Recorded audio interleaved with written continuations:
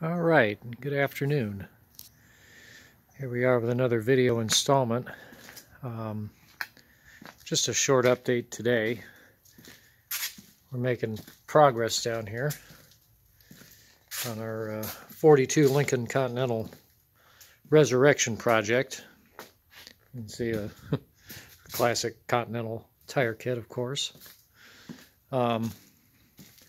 Anyhow, I've been somewhat busy doing some other things lately, but decided to come down here today and mess around and see what's going on, as this car had quite a few problems when I got it.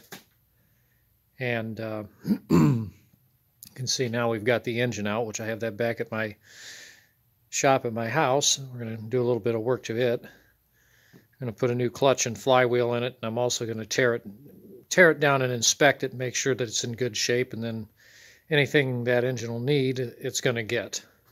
Do it one time while you got it out. I don't want to have to take it out again. But anyway, and you can see down in here I have this clutch disc set up on the transmission because this car had a problem inside the, or at least inside the drivetrain. I couldn't pinpoint the problem, but when you put the car in gear, of course with it running, you go to lift up on the clutch, and you could actually feel something in the drivetrain taking up slack. When I mean take up slack, you'd feel you could feel it take up slack, and then it would bang, and then it would start moving.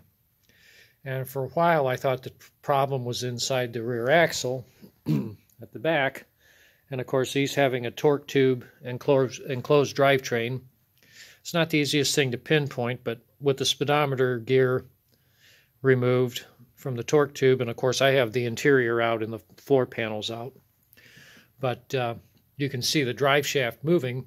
But if you sat there and worked and just kind of held the clutch in just the right spot, the flywheel was warped so bad that it actually would rattle and bang, and I couldn't pinpoint it because of the way the drivetrains are on these old Lincolns and Fords. Of every Ford from 1908 to 1948, the whole drivetrain is a lot like a tuning fork, and it has a tendency to transmit sound and vibration all the way up and down it.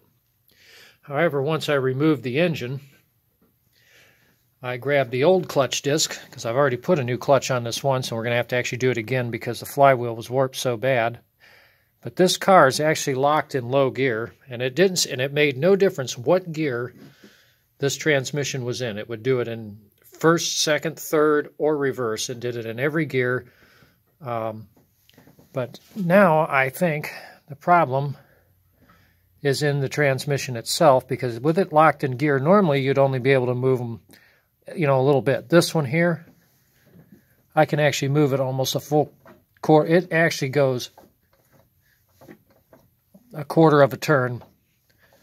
And like I said, I have the parking brake set and the wheels chalked, and of course it's sitting on the ground in gear. And that you can actually turn that far before anything happens. And so there's apparently, my problem is now in the transmission. And after I jacked the car up, had a friend of mine come over and help me, I could observe the drive shaft inside the rear end, or inside the torque tube, with looking through the speedometer gear port. And I shook it back and forth, he shook it back and forth, and it has about the right, the rear axle seems to have about the right amount of free play in the gear set. You can hear it taking slack, and it just barely, just barely move it, and you can hear the slack a little bit, and it's moving the drive shaft within what I would consider to be a somewhat normal amount of free play in the axle. But the transmission, on the other hand, has definitely got something seriously wrong, and I'm going to be willing to bet it may even be in the overdrive or in the rear shaft or cluster gear, whichever you want to call it.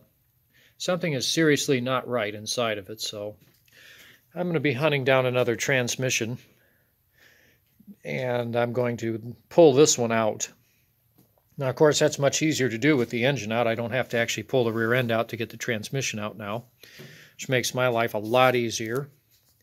Matter of fact, to do a clutch job in one of these cars, or even a transmission job, I would just recommend pulling the engine and not the transmission, because it's actually less work. But it just depends on how you feel about it. You can do it either way. But it took me 8.5 hours to pull the rear end out, the interior out, the floor out, and then the transmission out. And to pull the engine only took me about 4 hours to pull just the engine out. And that was starting with an engine that I actually ran, warmed up fully before I pulled it, let it cool off a little bit, drained the fluids all out of it. I wanted to get it warm so all the oil would come out. I drained everything out and then removed it. Something else we have going on down in here, and it was a problem. It's going to be, like I said, I may have pointed this out in another video, but something must have happened with this front exhaust pipe, and we're not sure what happened here. But somebody bent that. It's all bent and kinked badly. It's actually compressed to the point where it's actually severely restricting the left side of the engine. So, and that pipe is detachable. It does come apart down there. So I'm going to pop that apart and attempt to salvage and repair that. But the rest of the exhaust system on this car is in really good shape, except for the muffler. I'm going to get a new muffler. It doesn't exactly have the correct muffler on there now, but that's okay. Wherever they had the exhaust fitted for this car, they must have bought pipes from somebody, but the muffler's definitely not the right type, but it's just a cheap oval muffler. They ought to normally have a round one, and I'll find a muffler to fit this size pipes and a length that it will work. And being the rest of the exhaust system is as nice as it is, I'm not going to mess with it any further than that. Just fix the front pipe. You can see, I think you can see the kinks in this down in here. This piece of pipe is it's junk. So I'm going to have to make a new one. But with that transmission as slopped as it is, it's definitely going to have to be replaced. I would actually entertain the thought of taking it to a shop and rebuilding it, but I have a funny feeling I'm still going to probably need another transmission for parts. So it's just worth it to just buy a complete gearbox with the overdrive. And so I'm going to be putting my feelers out on friends on Facebook, or some of the Facebook groups I belong to, and a few other places I know to look. And of course, it's got its cover on the front, keep things covered up to keep from beating up the paint. But anyway, just thought I'd shoot out a quick video. Like I said, we just film it how it is.